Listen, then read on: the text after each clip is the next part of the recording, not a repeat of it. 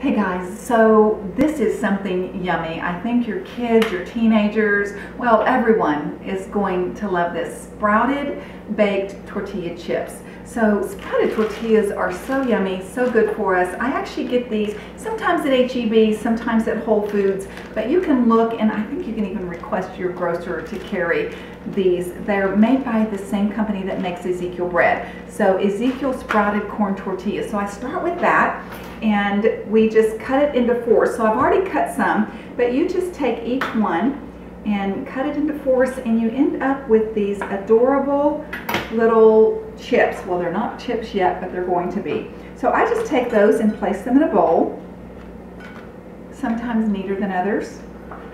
And then we take about a tablespoon and a half of olive oil. So I just sort of guess that as I do it.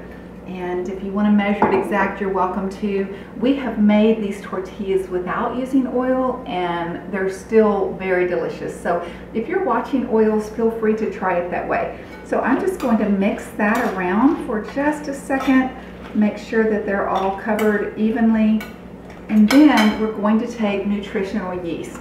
And this is just has lots and lots of nutrients in it. It's made by Bragg. There are probably a lot of other companies, but this one is made by Bragg. You may be familiar with them because of vinegar. They kind of made the apple cider vinegar famous, it seems like. So we just kind of sprinkle in, I would say, a couple of tablespoons of that. It's yummy and it's good.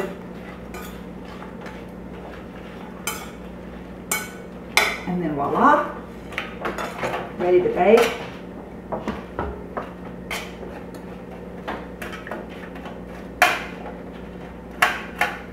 You may want to make several sheets of these because they are yummy.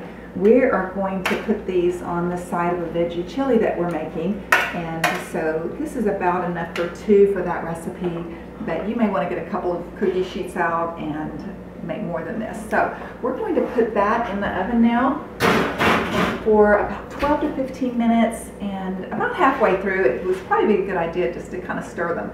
So we'll have those out in just a minute, and I wish you were here to try them with me when they come out, but we'll see how those turn out in just a few minutes.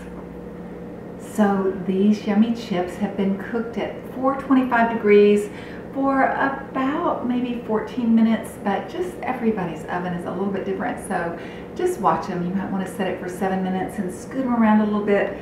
But guys, these are yummy. I'm going to put them in this bowl. We're going to serve them next to our yummy veggie chili, but they could be served in so many ways. So sprouted corn tortilla chips, yummy, yummy, yummy.